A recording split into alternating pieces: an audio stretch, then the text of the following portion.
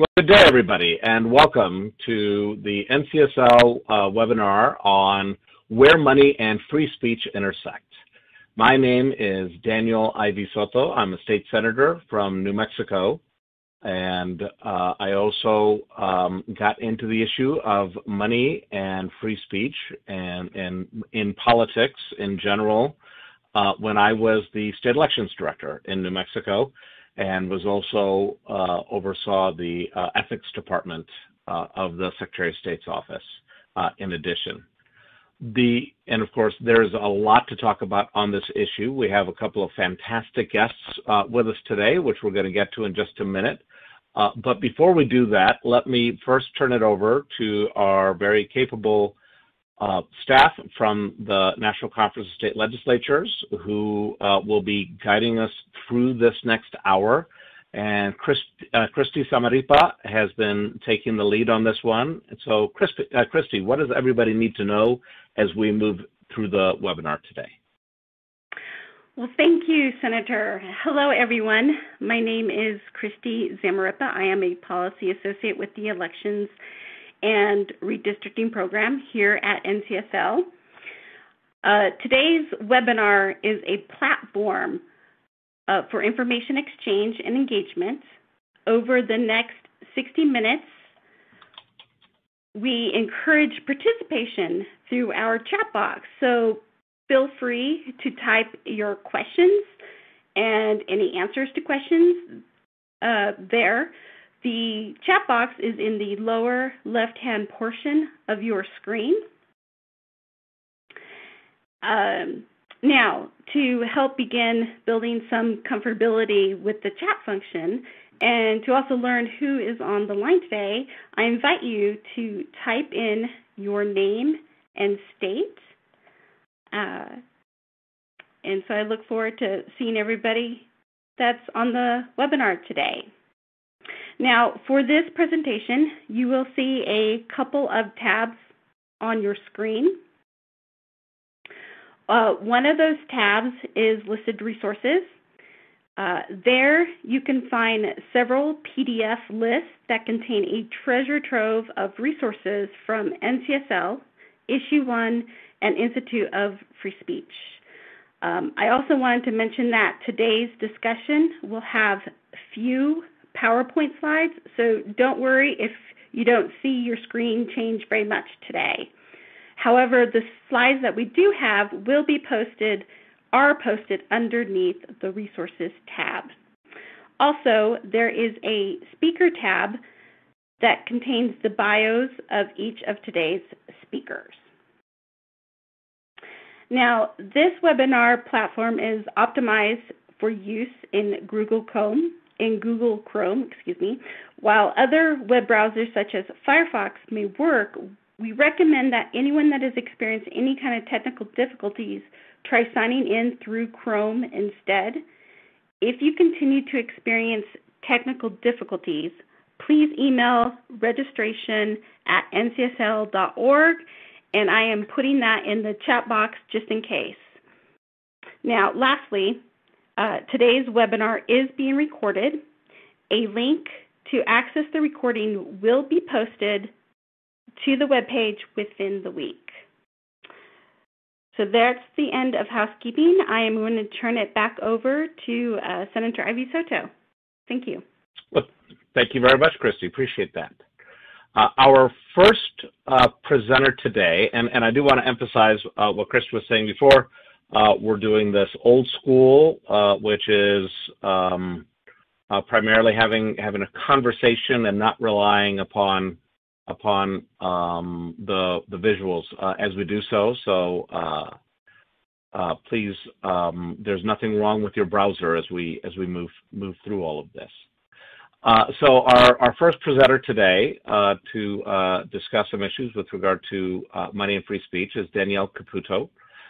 Danielle Caputo works with Issue 1, which is a cross-partisan political reform group in Washington, D.C. that unites Republicans, Democrats, and Independents in their movement to fix the broken political system.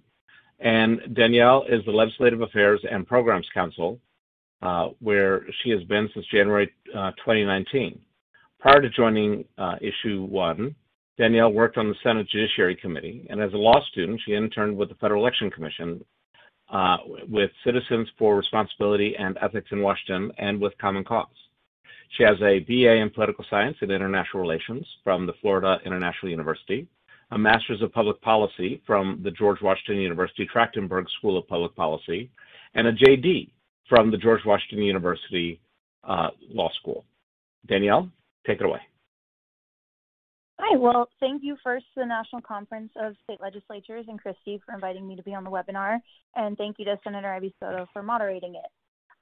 The First Amendment, and specifically the right to free speech, was and continues to be foundational to the United States. As Justice Cardozo once said, freedom of expression is the matrix, the indispensable condition of nearly every other form of freedom. Speech protected under the First Amendment includes making political contributions. However, when speech takes the form of anonymous political contributions, there's a compelling governmental interest in limiting such speech. That compelling governmental interest is ensuring that elected officials are not being corrupted or that the public does not believe that they are corrupt. This is because corruption causes a greater harm to the marketplace of ideas than transparency, particularly because transparency doesn't prohibit people from using their First Amendment right to spend money in an election.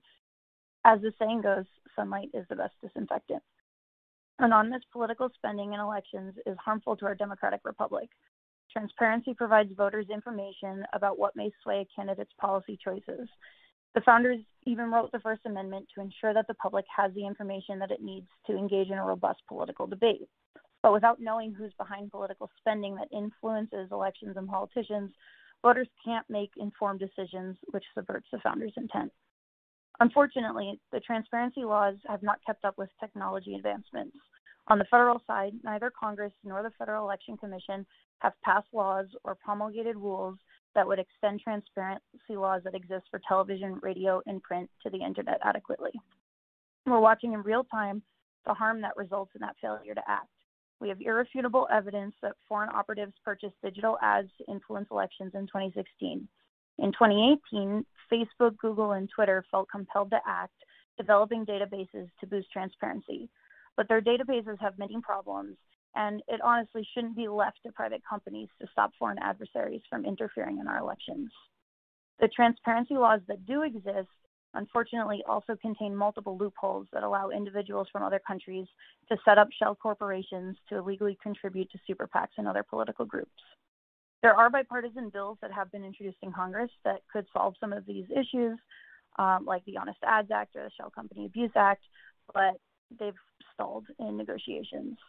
Unfortunately, the federal government's lack of response to these issues has also negatively impacted the states, but some are doing what they can to increase transparency at the state level. Colorado, New Jersey, Washington, and California, for example, have all passed transparency laws in the last few years. Even some localities such as St. Petersburg in Florida and Seattle in Washington state have passed dark money transparency reforms. While there is a legitimate question of constitutionality in some of these specific provisions of these reforms, states and localities acting to increase transparency continue to happen, and this should not slow down.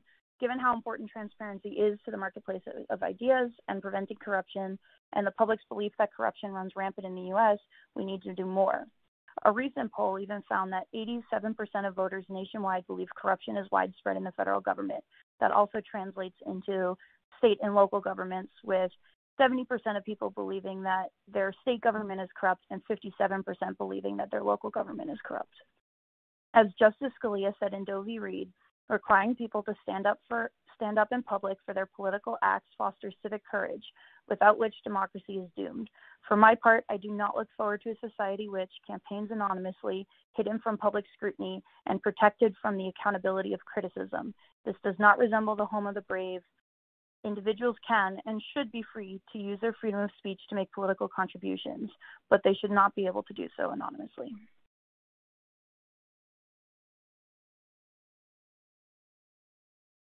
Great, thank you for so much. That is for that those opening comments. We now turn to Bradley Smith. who is the chairman and founder of the Institute for Free Speech. And Brad is one of the nation's foremost experts on campaign finance law. He served as vice chairman and as chairman of the Federal Election Commission before resigning as of August of 2005. He also is the author of the 2001 book, Unfree Speech, The Folly of Campaign Finance Reform. In addition to that, Professor Smith serves as a professor of law at Capital University Law School and has previously served as a member of the advisory committee for the American Bar Association Standing Committee on Election Law. And is very involved in a variety of other think tanks and organizations dealing with the issue of the intersection of money and speech. And so, Brad, go ahead with your opening statements.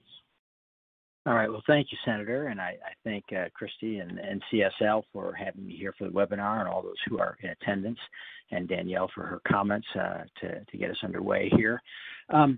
So I tend to like to offer perspective on these things, and I want to begin by noting, as Danielle noted, that money involves speech. Sometimes people wonder, what is that intersection? Speech is speech, money is money.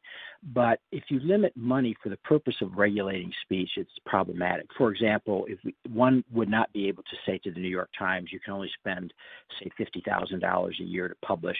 We would all recognize that would infringe on their ability to publish and their First Amendment rights. And similarly, you can't, for example, no matter what your stands are, for example, if you're strongly in favor of gun control in ways that the courts have said, no, you can't do it, you couldn't get around that by just trying to limit the ability of people to spend any money to buy or manufacture a gun. You couldn't get around the protections of Roe v. Wade by simply saying that people can't spend any money to provide facilities for performing abortions or something like that. So money is integrally related to the speech issue.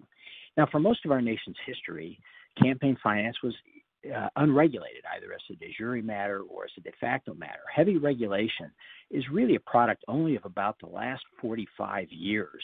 The Federal Election Campaign Act in its present form is in fact 45 years old, and most state regulations tended to follow that. So this is really something relatively new in American society. And one thing I always ask is we should begin by asking, do we think our democracy and our democratic processes have been improving over that time period or not?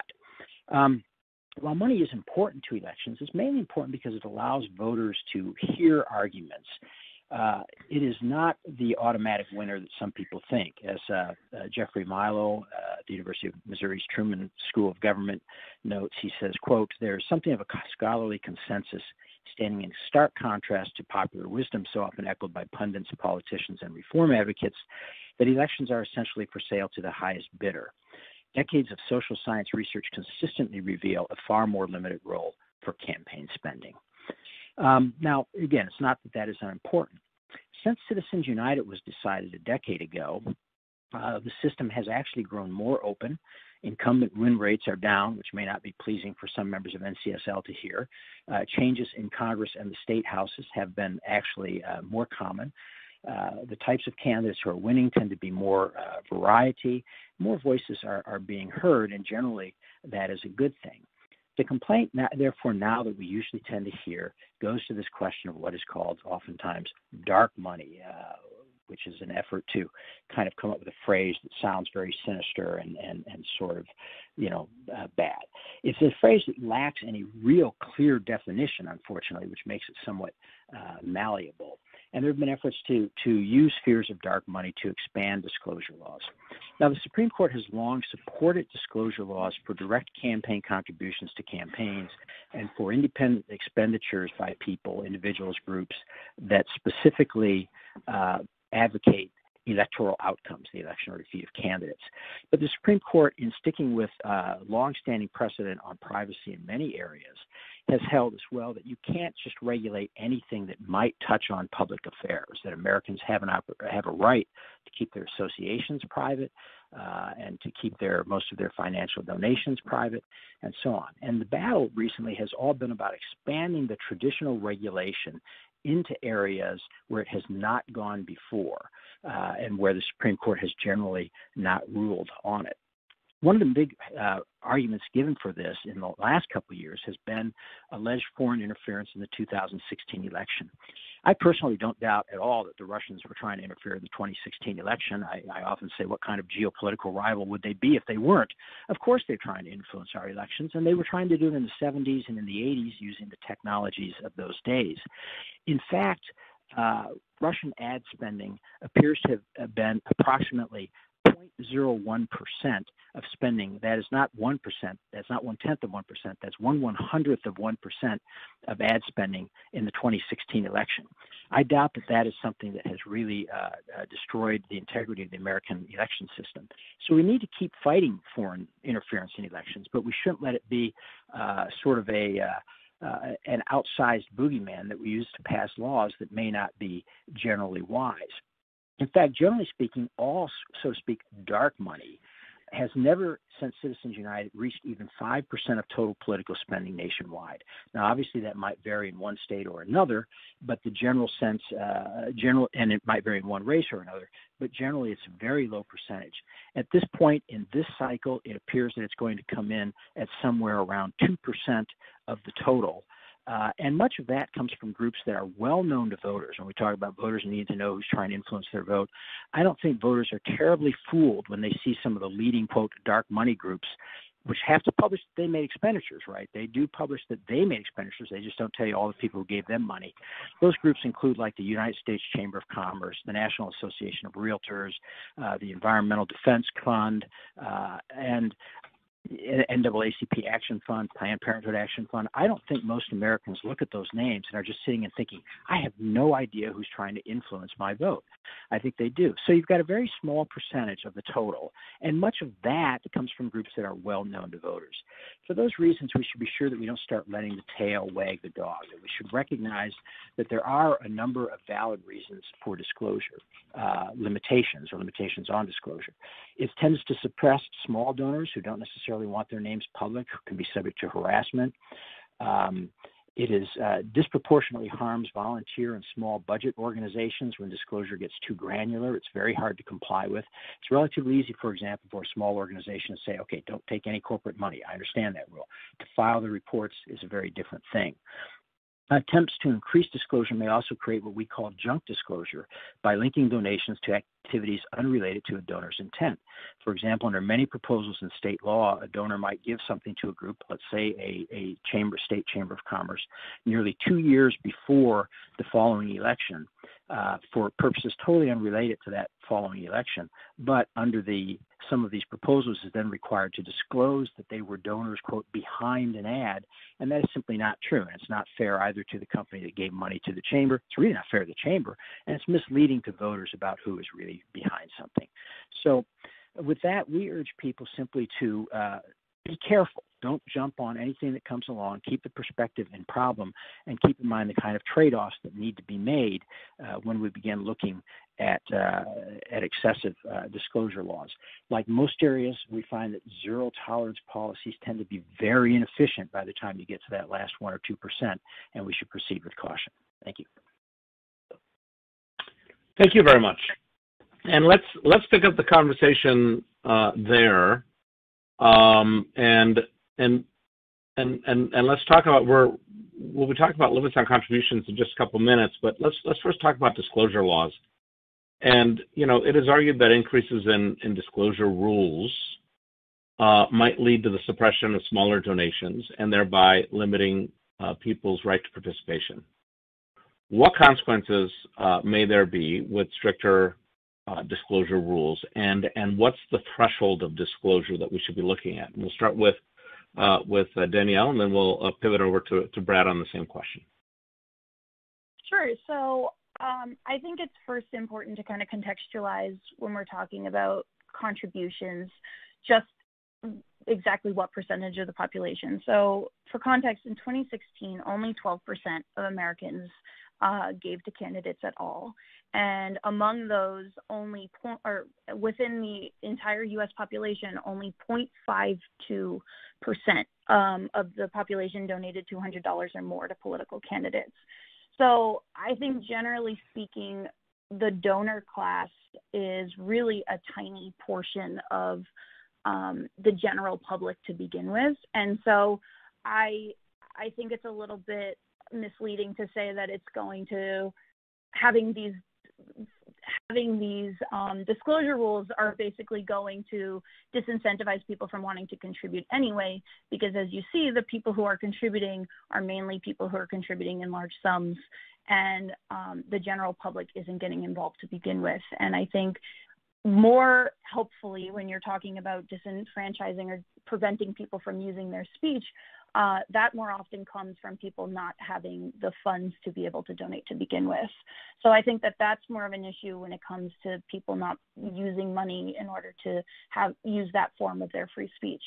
I also would say that if people are going to be disincentivized to donate money, given what they're donating to, that going back to Justice Scalia, there needs to be a little bit of civic courage. And if you're not willing to kind of stand for what you believe in, then there's a question to what you're donating and why you're donating. On the flip side, of course, there is for individuals who truly believe that they're donating to something that is good and righteous, the NAACP, there was a seminal case involving them. The Socialists of America were also involved in issues where they actually genuinely feared for reprisal, whether that was from their employment or from individuals, and they had a legitimate fear of bodily harm. Then their contributions were able to basically be done more anonymously to protect them. But I think unless you're getting to that level, having an amount of civic courage in making donations should be required. Brad? Yeah, I think first that we should recognize about 12% of the people contributing to campaigns is probably the single most way in which people formally affiliate with themselves with a campaign. In other words, most people don't get involved in political campaigns at all beyond voting. And so we should be encouraging that, not discouraging it.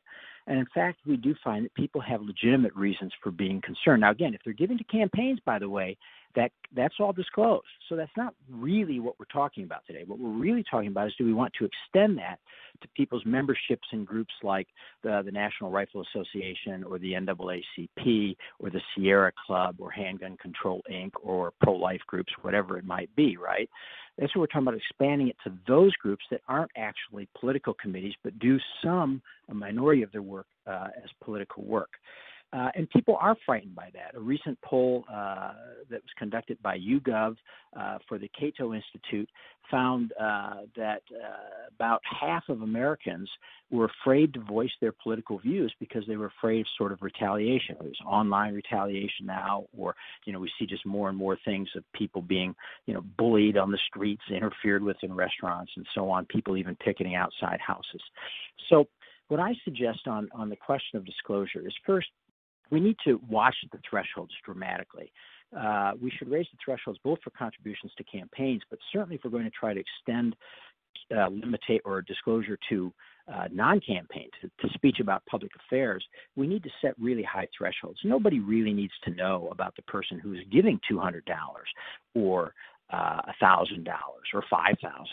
Really, I don't think there's too many incidents where people are buying state contracts with $1,000 campaign contribution. And those, I think, when they come up, can in fact be dealt with through traditional law enforcement means. So I recommend that we push those thresholds up substantially. And we should bear in mind when we talk about Justice Scalia. Look, I like Justice Scalia. His son came out and performed the wedding for my daughter because we were, good friends.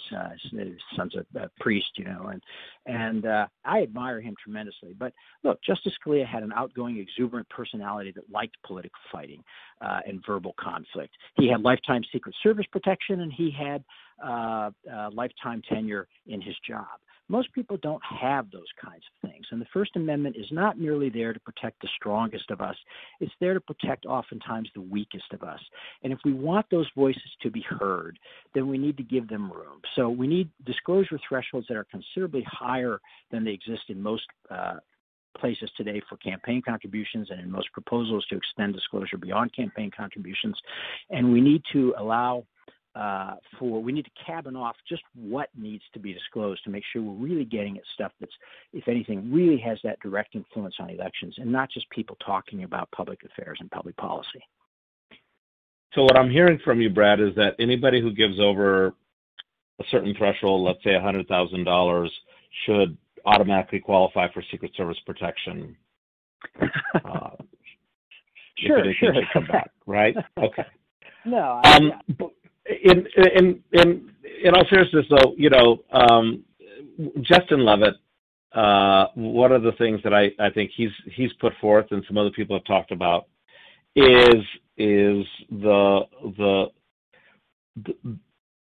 duality of the regulation, so that we have the information should it ever become relevant, versus what does the public really need to know, right? And which kind of gets to the issue that you were just talking about in terms of the thresholds or the levels, right? And so for Justin, his solution to that is to create kind of like a nutrition label for political giving that would list the highest givers to a campaign, or people who've given over a certain threshold that would be immediately digestible by the public, whereas all the other people who've given, they're off in a report someplace, but not quite so immediately digestible. And frankly, it's pages and pages of reports aren't digestible anyway.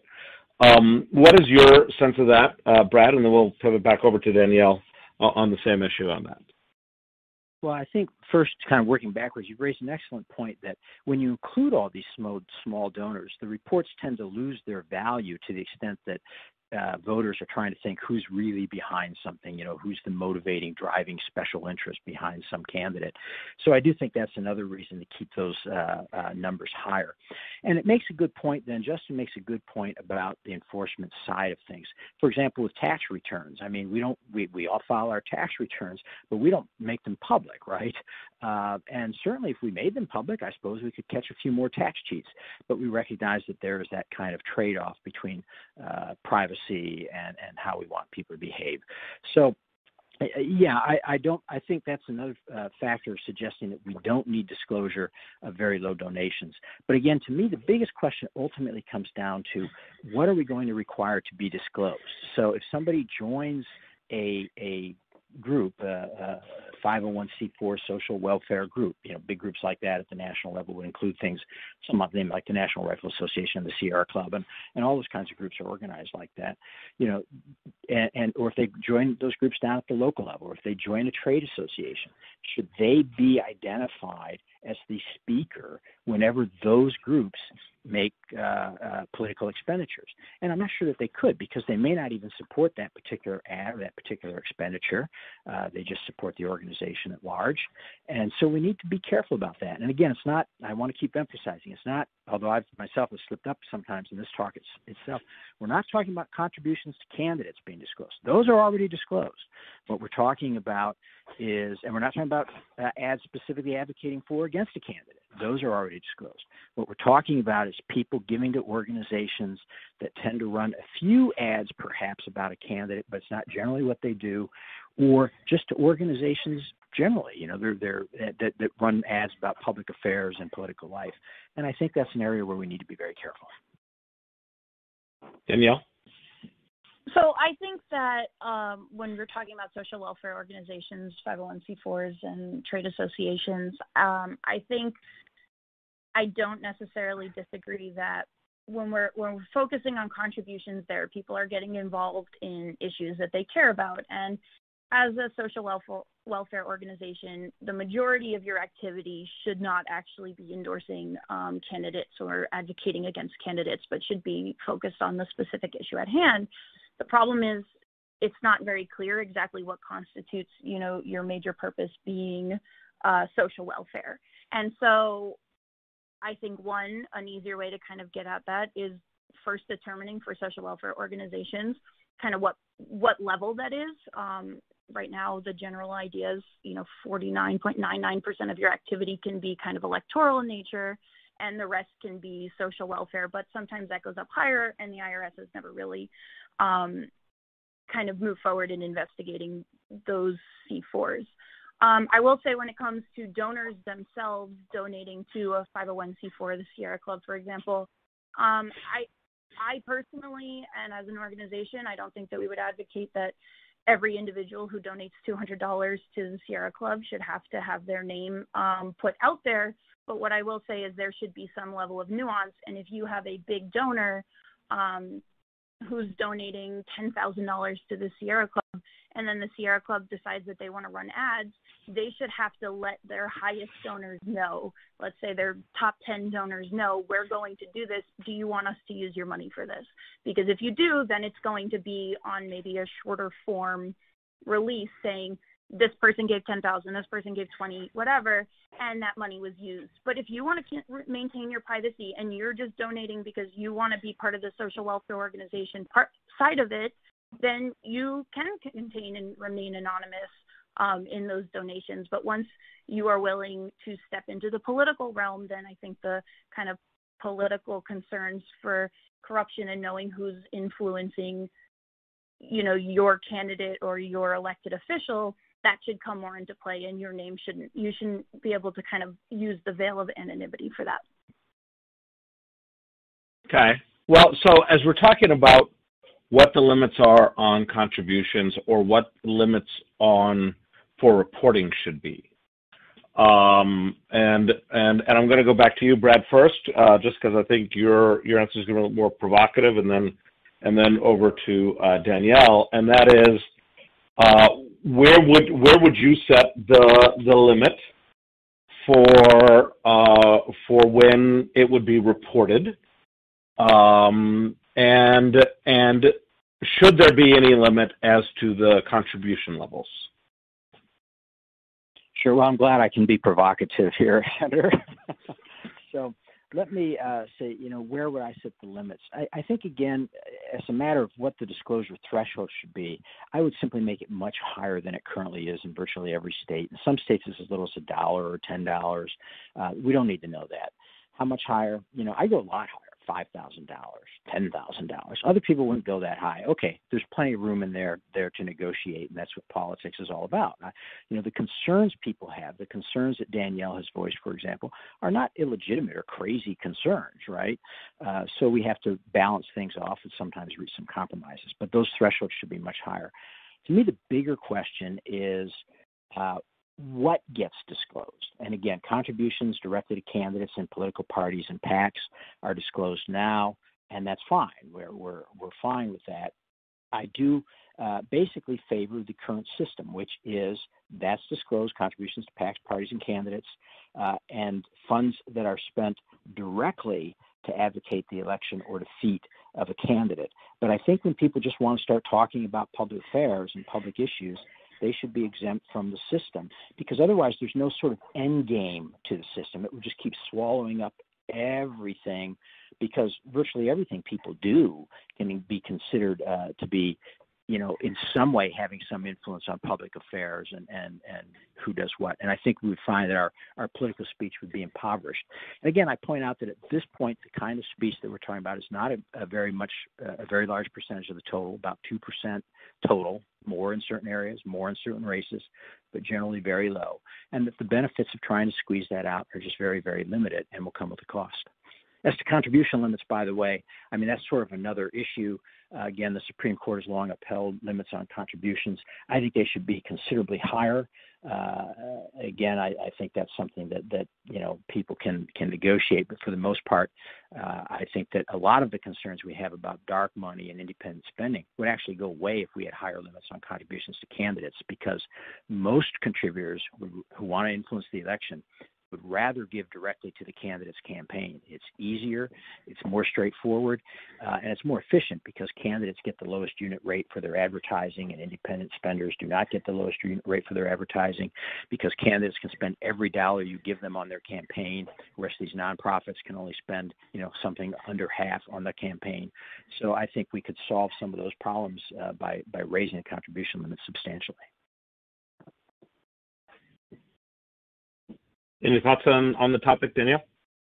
I mean, I certainly am in favor of having contribution limits, and I think that the main concern for me when we're talking about, even contributions and having and knowing who is behind these contributions.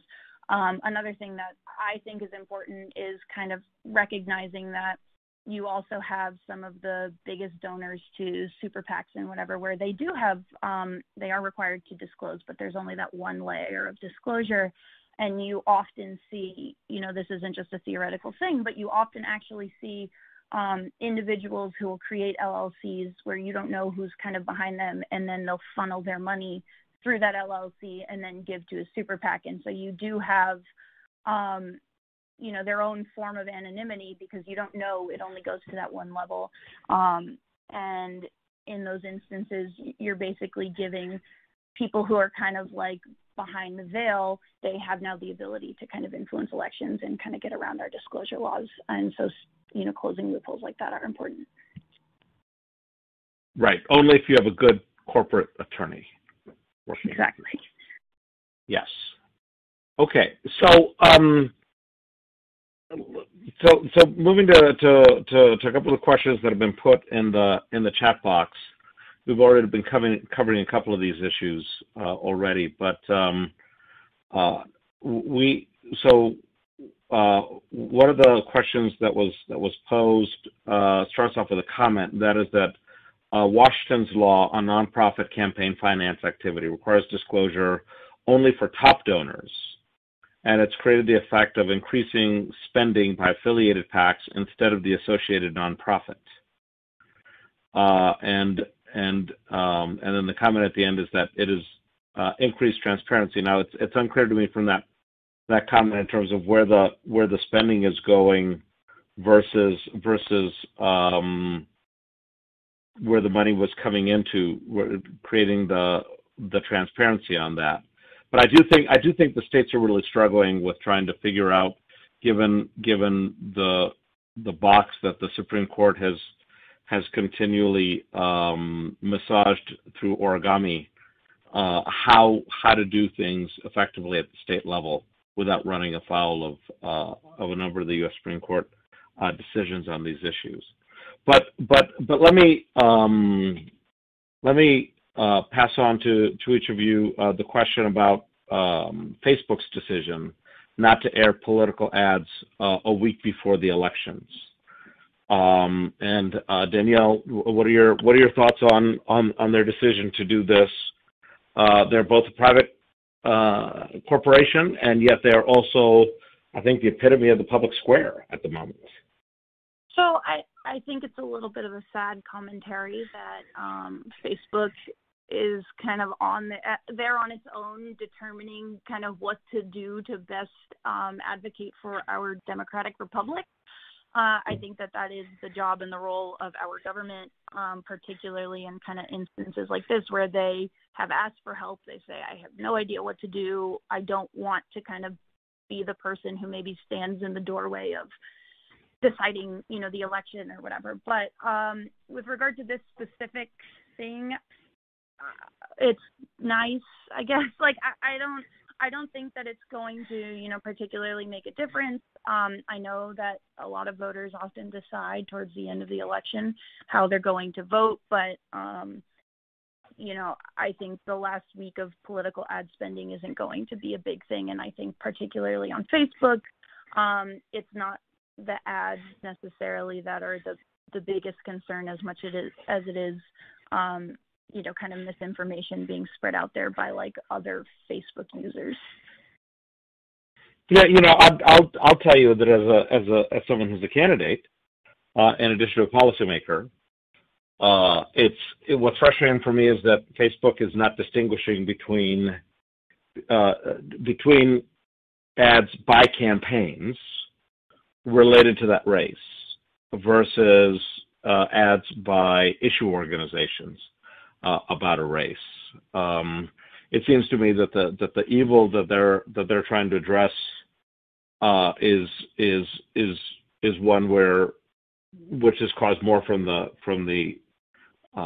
issue organizations more so than from the candidates themselves. Brad?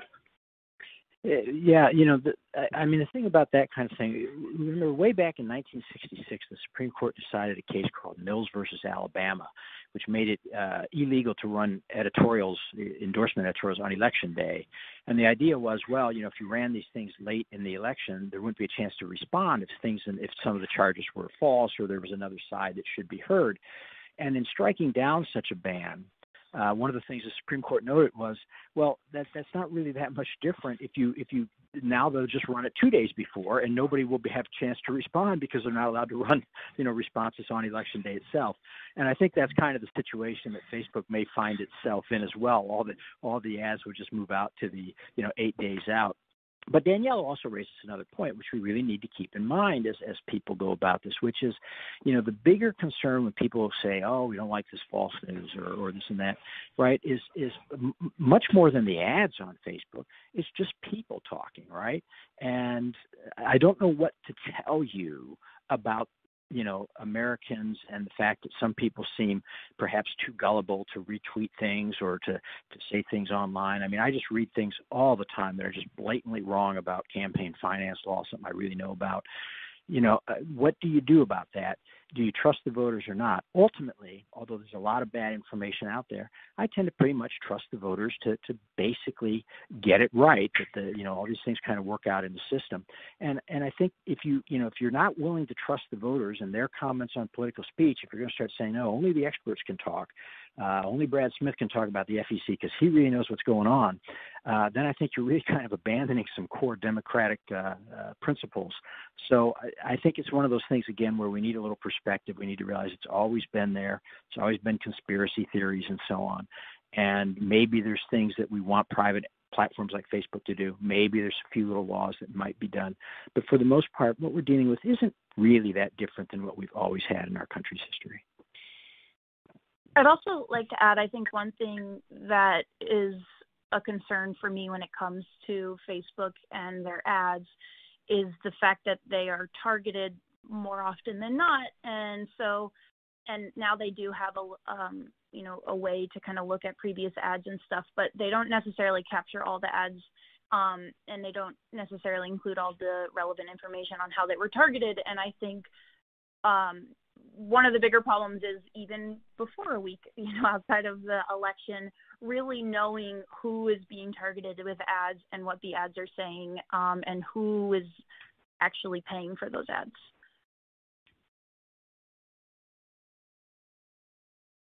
Yeah, well, and at some point there's so many ads, right? It becomes like, yes, they've got an archive of all the ads, but going through and trying to figure out who did each one is just an overwhelming prospect as well.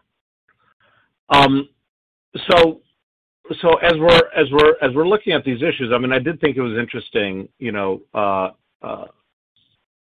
Brad, you were commenting about the familial relationship between your family and the Scalia family and whatnot, and I did note that in Justice Gorsuch's confirmation hearing, unlike Scalia's commentary about political courage, Gorsuch was concerned about the free speech rights of the giver, the contributor to the to an issue.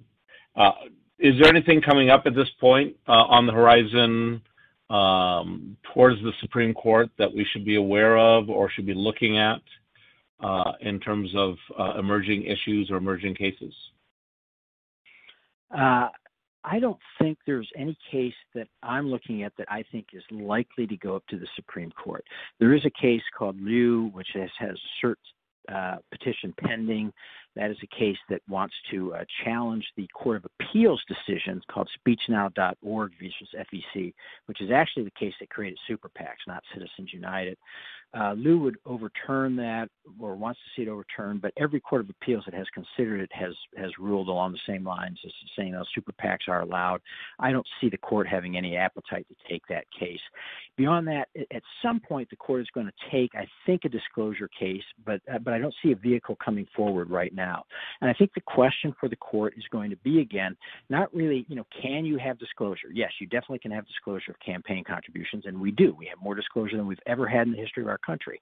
The question is going to be, how far out can you extend it, again, to groups that are not saying vote for this candidate, vote against that candidate, but to groups that are talking about public issues and public affairs. And that's going to be where the battle is, I think. But I don't see the vehicle on the horizon. You say talking about public issues and public affairs, but, I mean, these ads, if you were to read the transcript, it might say one thing, but when you watch the ad, certainly if it's a TV ad with the ominous music in the background and the person that they have doing the voiceover and the black and white images of the office holder, soon to be candidate, but not yet quite in the candidate perspective, still technically the office holder perspective, and telling everybody at the end, ask them why they have this position. That's I mean, I think the public pretty well understands that as not really about the issue, but more a judgment about the candidate to be on this. Right. It's the ad that says Senator Danielle Ivey-Soto has been seen stealing Social Security checks out of mailboxes. He kicks small dogs and hates children. Call him and tell him we don't need his agenda in the Capitol, right? And look, those ads basically are disclosed now under electioneering communications provisions. It's been a long time since those ads were not disclosed, at least if they're run close to an election. Again, what we're seeing more and more is an effort to push out further and further and to get donors who didn't give for those types of ads, donors who gave for some other purpose. There's lots of reasons why organizations exist. I doubt that if we ask our listeners, do you agree with absolutely everything that every organization you're a member of does? Most would say no. And we'd say, well, would you want to then thus be associated with that? And I think most would say no. Damn the civic courage and all that kind of stuff people want to say we got to have. They're going to say, no, it's not even fair to me to associate me with any specific action that the organization might do. So, you've raised an issue that right, is a problem. I would note only that it was also recognized by the Supreme Court in Buckley v. Vallejo when it struck down limits on spending and cabined off disclosure requirements. The court said, look, the advocacy of election, candidates blends into the advocacy of issues. A lot of the times there's simply no difference, and it's not like state legislatures. I mean, some state legislatures do, but it's not like all state legislatures don't meet in the run-up to elections, and it certainly isn't like Congress is not meeting in the run-up to the elections, and people will try to want to talk about issues, and more of those issues are often most salient for voters when the election is coming. So, again, it becomes just a question of the trade-offs that we want to make. And these were not unknown to the Supreme Court back in the days of Buckley v. Vallejo when it cabined off what you can do in terms of disclosure. And as I pivot over to Danielle to comment on this issue as well, since this is being recorded, let me just simply say my name is Danielle Ivey-Soto. I did not approve that message, and I don't believe that the voiceover provided by Mr. Smith is intended for an actual ad against me. Danielle, go ahead.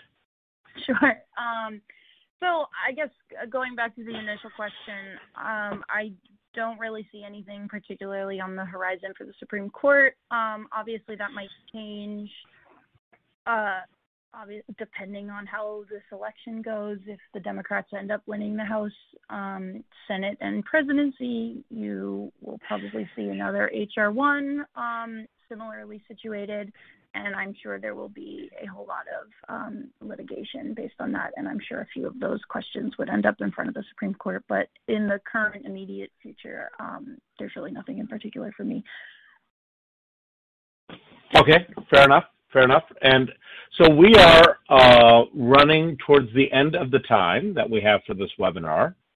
And so let me give each of you an opportunity to kind of sum things up or touch on some issues that maybe we could have or should have touched on during this time up until now. And so, about 3 to 4 minutes apiece. And Danielle, let me go ahead and start with you. Sure. Well, first of all, thank you all. This was a great discussion, and I was glad to be a part of it.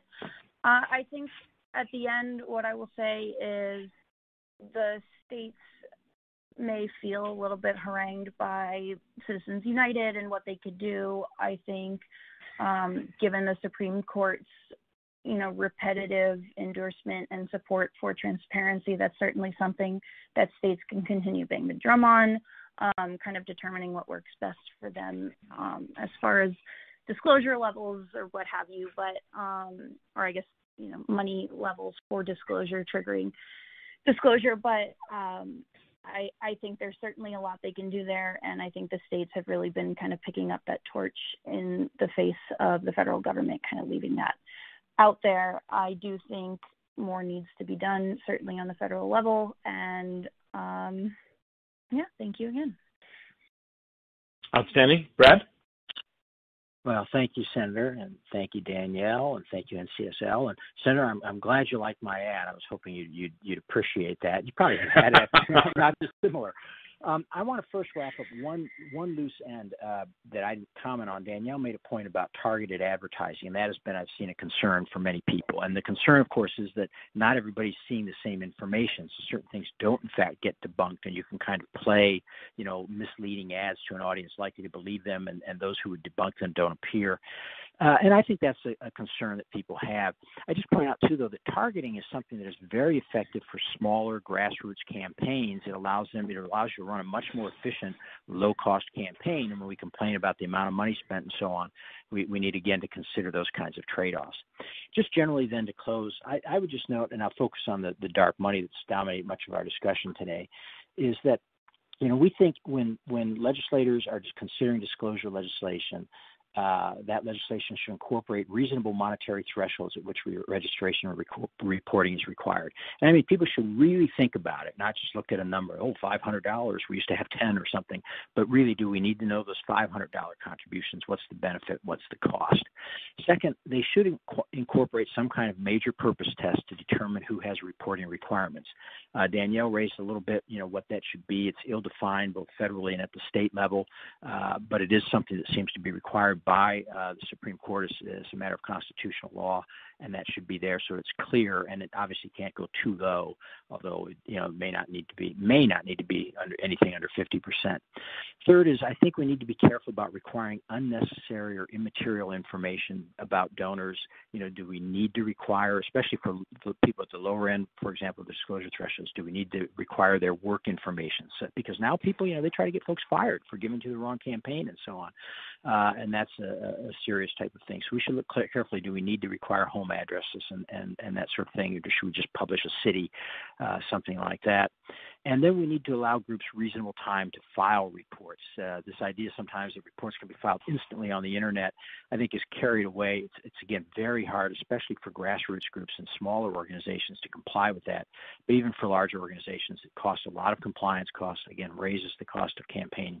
So those are just a few of the warning things that I would put out there. And generally, I would say, I hope as legislators approach this issue, they do it with that sense of perspective.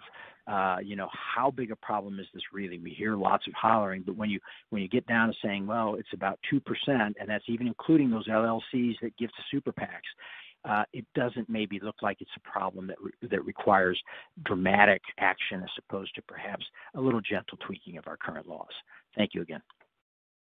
Okay, thank you very much. And so today, once again, we had Danielle Caputo with Issue 1 joining us, as well as Brad Smith from the Institute for Free Speech. I want to thank both of you for what I think it was a good discussion. It's